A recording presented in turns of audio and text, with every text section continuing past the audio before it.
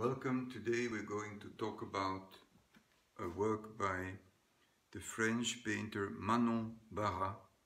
I'm living in Brussels, Belgium. This painting was made in 2016 and it's called Pastèque, which means watermelon in French. It's the suggestion of a cut fruit, and maybe it's a kind of hybrid fruit. It might also be a lemon. We don't know. As we saw in the painting by Jorik Zobava, where he painted the right side of the face of Spinoza green and the left side reddish to create an illusion of shadow and depth.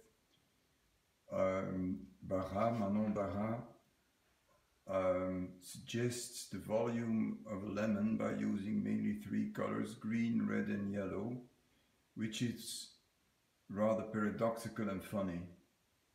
So she doesn't use green as the shadow part and red as the light part, but she uses red to transgress from green to yellow. And she does this like this.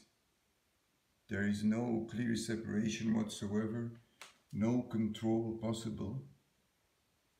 She uses lacquer and lets this lacquer swim.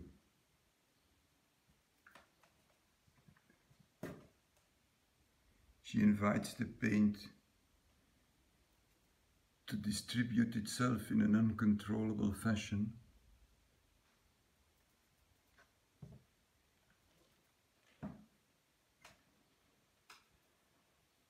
To suggest the presence of a fruit, piece of fruit.